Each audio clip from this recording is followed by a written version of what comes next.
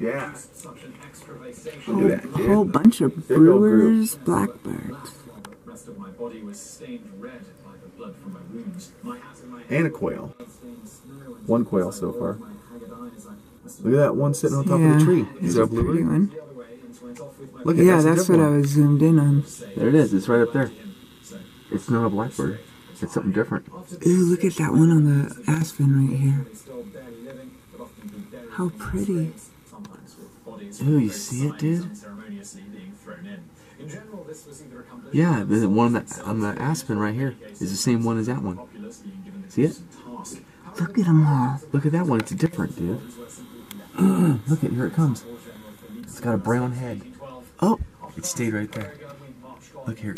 Yeah, he's not going anywhere, dude. He's living underneath this shit. He's living in the garage underneath the car.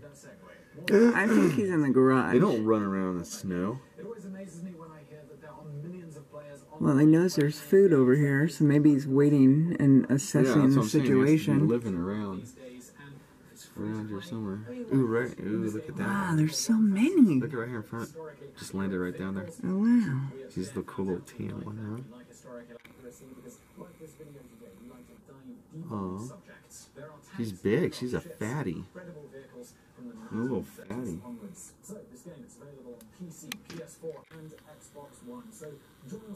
Ooh, she just flew up. She just flew up in the aspen right there, right in front of you. Right there.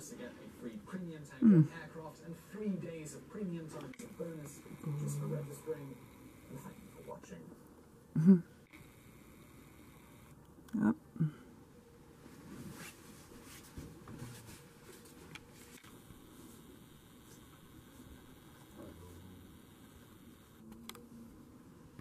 Simon Whistler, you're watching Today. I found out in the video today we're looking at how Switzerland's managed to stay neutral during They sure are pretty. World War II.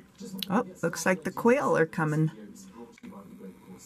There's a quail right there. So the rest of his little buddies are going to be following soon after, I'm sure. I sprinkled cornmeal. And the birds are loving it.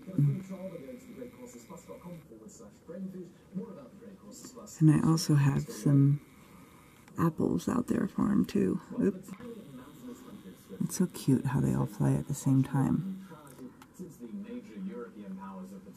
Alright, my battery's gonna die. I'll get them all flying in and then I'll stop the tape.